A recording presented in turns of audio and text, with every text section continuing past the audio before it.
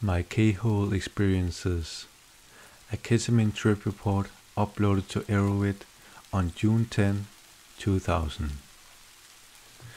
This is about me and my experiences with ketamine, aka Special K.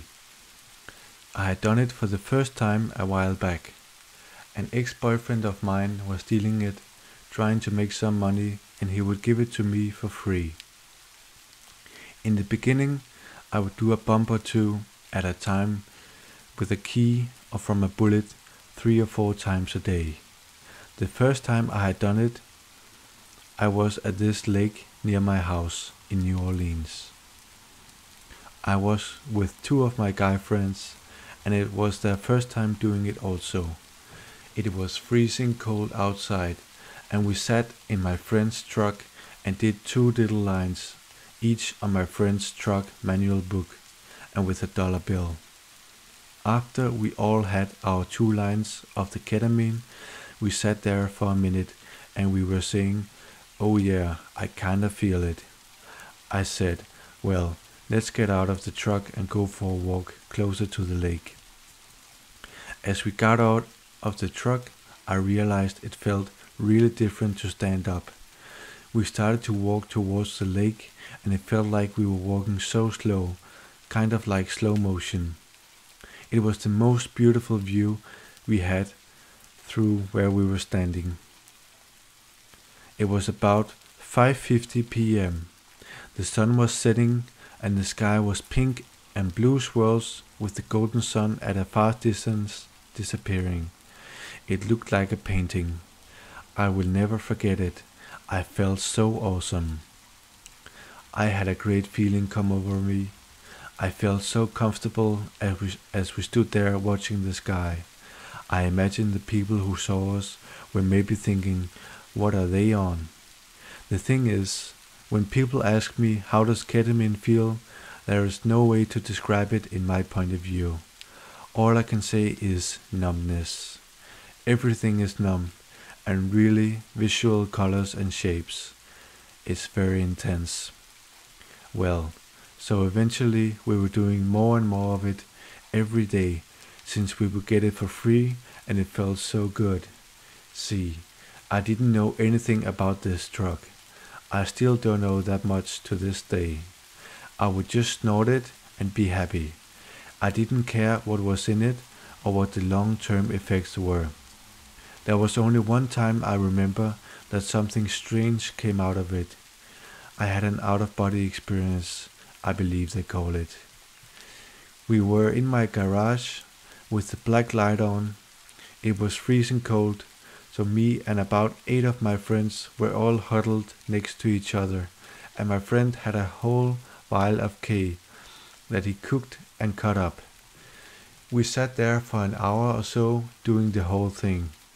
I remember the next thing I knew, after I hit my 11th rail of K, everything got quiet. I couldn't speak. I then remember looking down at myself as if I was on the ceiling looking at myself.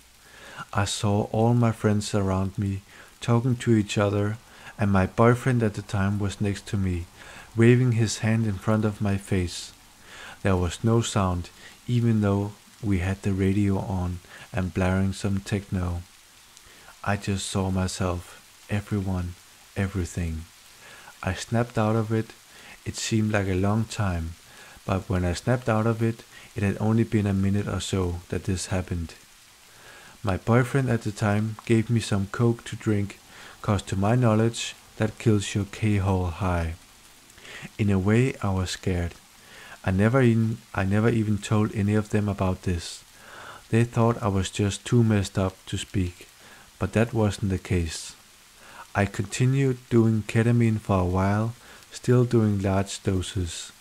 We started doing about $70 worth a night between 3 people, even though most people would have probably stopped after that one occurrence. I did not, because it is the best feeling in the world.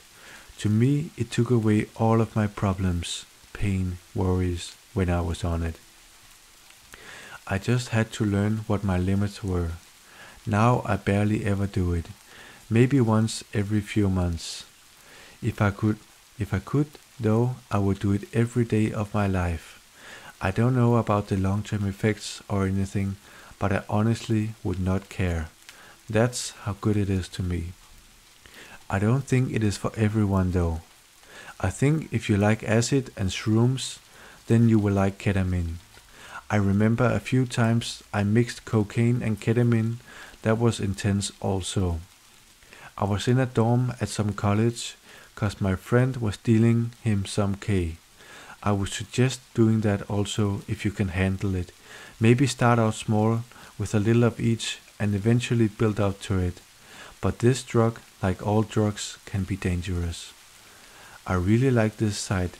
I get to read everyone else's experiences, and I hope some of you will read mine also. You can probably tell that I am younger, not an adult, but nowadays sometimes us teens know more because times are changing and things the adults never knew existed are being discovered by us. Generation X. Thanks.